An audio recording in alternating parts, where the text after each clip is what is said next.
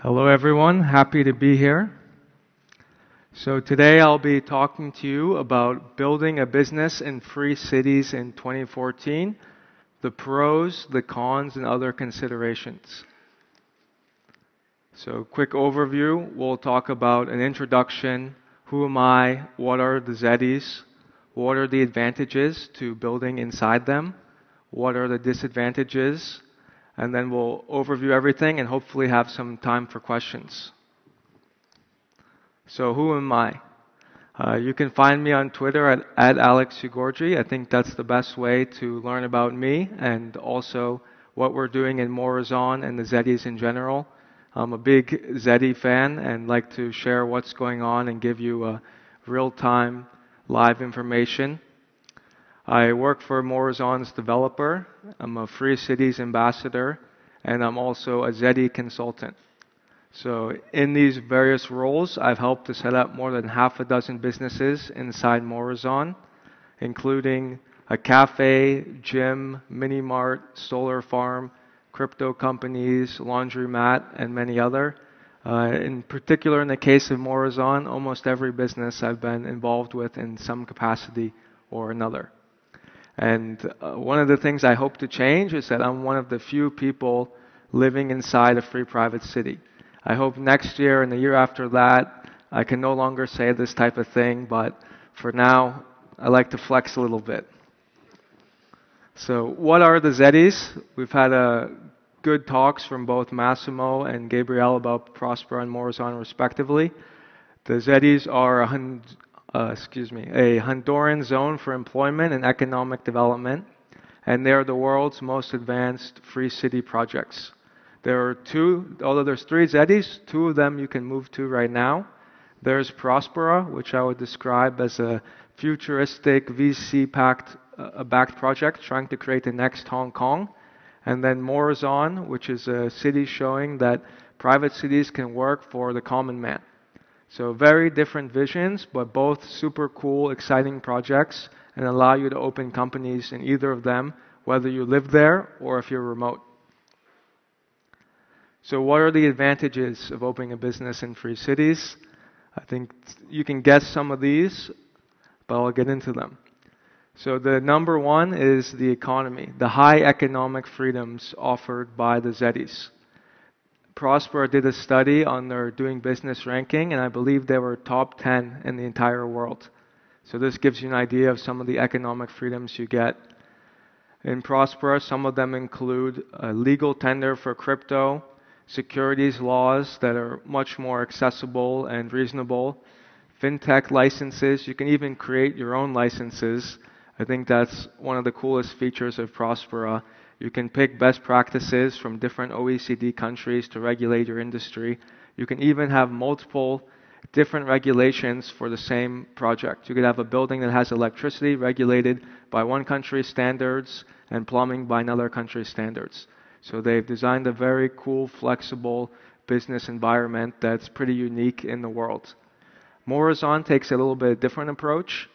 They don't believe that business regulations are the only vehicle in which to have a good place to live, a safe environment. They take the entrepreneurial community approach, which allows you to use leases and the ability to not renew leases to regulate things. So you don't need to have the perfect resident contract, 3,000 pages of regulations. You can just have a test and feel approach. Let them in for 3 months, let them experiment with their business. If things get too crazy, then you can discuss with them whether or not they're a good fit and if the lease should be renewed. So very different approaches. They each have their advantages. And both Zeddies have very low taxes. 5% is the top personal effective tax rate in both zones. Another big advantage of the Zeddies is the cost. So most of the jurisdictions mentioned by Alex Voss or others with high economic freedom, Dubai, Monaco, Singapore, Hong Kong, these aren't the most affordable places. In Zeddies, in particular Morazán, you can get a 60-meter square apartment for as little as $120 a month. And industrial rent is as low as $3 a meter square, but get in soon because the prices will go up at least a little bit. Labor, similarly, is affordable. Minimum wage is around $400 a month. Incorporation costs in Morazán, I think they might have the world record. $10 is the price for incorporating. You may need to buy registered agents and other services, but just for the pure government fee price, $10. And Prosper's $550 approximately is also extremely affordable by global standards for major jurisdictions. Then the logistics are also very good. In Central America, we're 3 hours or less from the US, and containers can arrive in less than a week. But for me, the fantastic legal environment is one of the most underrated things. Having good property and contract rights is a huge value add in the Latin American region, unfortunately. And the arbitration systems in the ZEDI are very interesting, very innovative. In Morazán, it can be as cheap as $50 to do an arbitration. And we actually had our first major arbitration last month, and it was a very speedy process. Justice was served. And it was by someone who only makes a few $100s a month. So in normal Honduran judicial system, it would have been completely inaccessible for them. But thanks to the ZEDIs, they were able to get a legal ruling to justify their grievance. And there's also strong labor autonomy that helps to reduce the cost of hiring people, which is becoming a bigger and bigger problem around the world. But my favorite thing is the supportive community and governments in both places. Business is often a fight to do anything. You have to fight the government, fill out their paperwork. It seems almost as if they don't want businesses. Inside the ZEDIs, you have the opposite experience. There's always team members available. They help give you guidance, advice, talk to this guy, talk to that guy, and they're really trying to create more business, and it makes sense. The more businesses, the more residents the ZEDIs have, the more profit they can make. So it's a true alignment of incentives that can benefit you greatly. But it's not all perfect. There are some disadvantages of the ZEDIs and free cities in general, and I think we can fix most of these over time, but it's important to be aware of these, both so you can fix it and also you can have informed, good decisions for your business. So the first one is lots of education is required. These are very new zones. Things are different. They're done differently in both of them. So you may think you know how business formation should work, how taxes work, but you have to really familiarize yourself with the regulations of your respective zone to make sure you are in compliance and you do indeed understand it. Things can be different in the zones from your home jurisdiction. That's on the internal side. In addition, there's the external piece. When you're interacting with other parties and they hear that you're registered in Ciudad Morazán or Prospera, they're going to say, "What? I've never heard of that country. Where is that?" And you'll have to educate them. This is a special economic zone. This isn't just some paper I made in Photoshop. This is a real government. Here's the registry site. You can verify my company. This is an education process. Which brings us to our next point, is the lack of financial links. Because ZEDIs and private cities in general are very new, the banking and other financial counterparties that you would get are not familiar with them. So you're going to have a lot more difficult time opening not just banks, but even crypto, which we would look at as more innovative, open-minded firms. They still ask you, what country are you from? And then there's not going to be necessarily the right box to check for you. You may have to reach out to support. Often, if you reach out, you can find ways, but it's not always possible and it's not always easy. I would also talk about the uncertainty. Massimo mentioned this, Gabriel mentioned this. Political uncertainty is going to be a real factor to consider for businesses operating inside a ZEDI. We do not know what will happen. While it's feeling quite optimistic right now, things are looking better than they have been. There's still always a risk that something could go wrong. This is not exclusive to the ZEDIs or free cities, but it's something that you should definitely take into account. The same thing is the uncertainty of recognition. Is your financial license inside the ZEDI going to be recognized by other jurisdictions, your corresponding banks? You don't know. So this is an uncertainty you have to take into account. Just because you can get a local license doesn't mean it'll be recognized in other jurisdictions. Same thing with the reputation.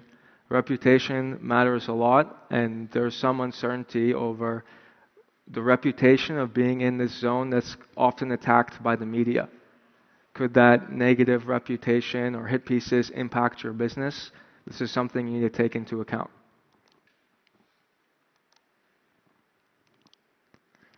So what's the summary of all of this? I would say cities and free cities offer incredible economic freedom, but we're still on the ground floor. We still have a lot of challenges to smooth over, problems to fix. Many of these can be fixed by entrepreneurs, investors, people like yourself, helping to expand the recognition and stability of the cities and other free cities. The more we have, many of these problems will go away. But in the meantime, what businesses are good? I would say, ironically, the heavily regulated businesses have done very well, especially in Prospera. If you want to start a bank and need a banking license, you can get that more easily inside Prospera than another jurisdiction. If you want to do some kind of medical research or other regulated activity, the ZEDIs are open to help you get a license, find the custom regulation, and get you in business as easily and safely as possible.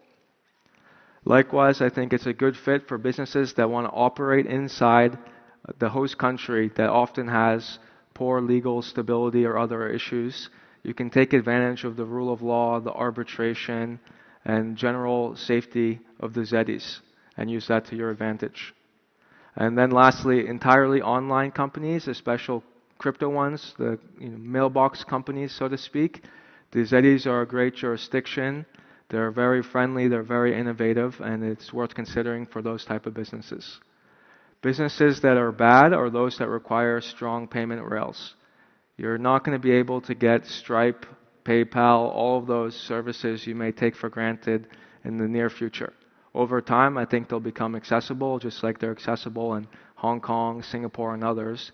But in the early stages, those companies are going to be risk adverse and likely to take a wait-and-see approach.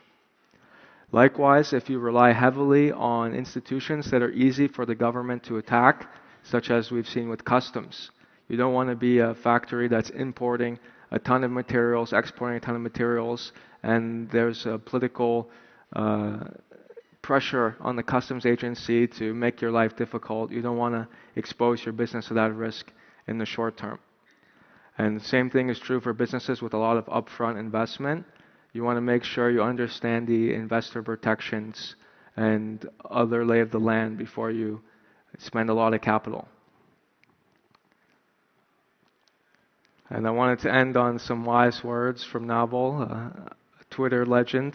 He said, if you want to live in the future, live in the freest place around, because eventually all the innovators and creators will show up there. I think that's true both for you as a person and also your business. So I hope you'll consider both visiting the ZEDIs, maybe moving there, and maybe opening your business there as well. And I'm happy to take a couple questions if we have time.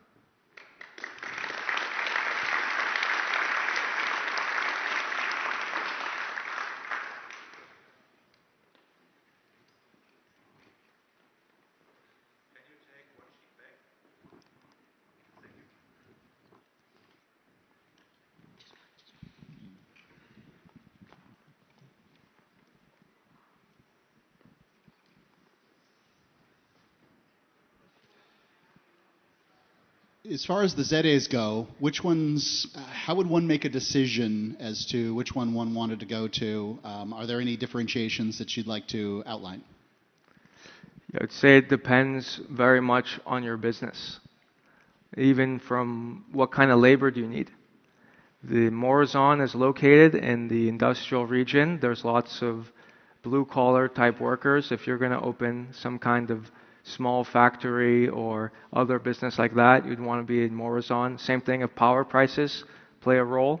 If power is cheaper on the mainland than on the island.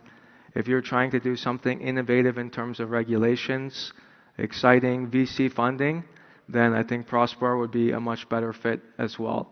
So you'd have to assess it on what type of business you're opening and go from there.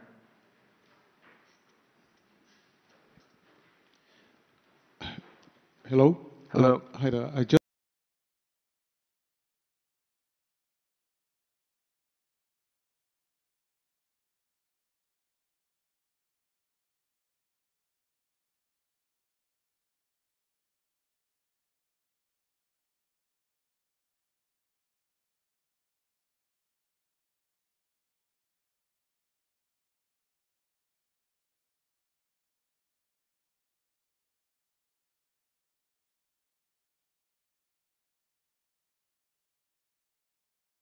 Honduras, that's a national matter. But in terms of the ability to rent and live in Morazán, that is very accessible. And I know better than most. I live there myself.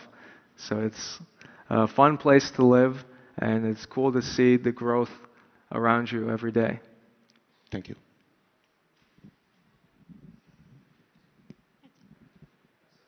No more time for questions. We're out of time. Thank you, everyone.